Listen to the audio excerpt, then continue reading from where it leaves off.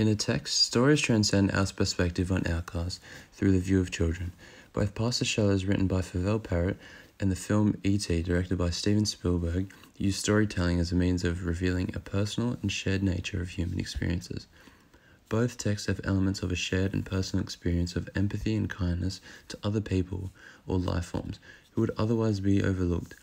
They show a personal experience of initiative and care towards another, while also inspiring the others around them to do the same and create a shared human experience, challenging previously held perspectives on the outcasts of society or the extraterrestrial members of society.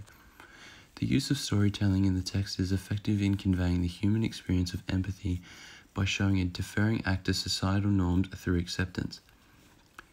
Fievel Parrott's Past the Shallows is told in a narrative style, which is effective in revealing personal and shared nature of personal experiences. It emphasizes more of the personal experience as we don't see the whole story, fragmenting the story, filling in gaps, showing how the story is told in memory. Objects such as the mother's car seat to emphasize personal human experience told through the use of stories. The link between Past the Shallows and E.T. is that they both use a paradox of family to convey the internal message of the stories. Through the perspective of Harry, the book sends a message of that the paradoxes of life can be when people are driven to find family even when surrounded by people, especially when that drive is towards someone seen as an outcast, abstaining from embarrassment or judgment to achieve a feeling of care and solidarity between a relationship of family feeling. We see the comparison in character when Miles is faced with the fact that Harry wanted to go to George's house, and his reaction proves this. What? What are you talking about? How do you know him? We are not going there. I don't know him. Parrott has used this as a comparison to truly highlight the impact of Harry's perspective and reiterate that although people see him as a monster, he's just like everyone else.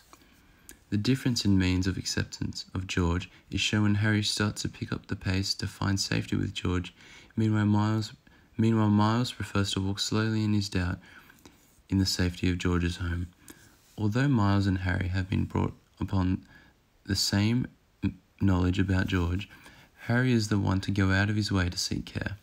In a progression with introducing Miles to George, he is quickly reassured in an effort to change his emotion from fear and embarrassment to comfort and security, especially as George goes out of his way to take care of Miles's cut to his head, and also when Miles finally feels at home, laying in front of the fire in the bed that George had laid out for him.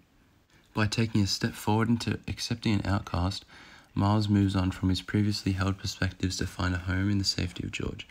His revival of family is brought back when Harry falls asleep through the use of flashback. Miles revives his memories of his grandpa in the form of George in this quote. He closed his eyes. He knew that smell.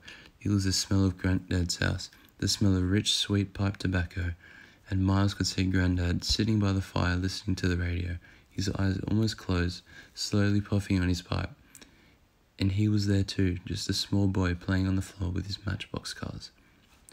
Parrott has purposely done this to present her message through the use of stories in a simpler style through the eyes of a child.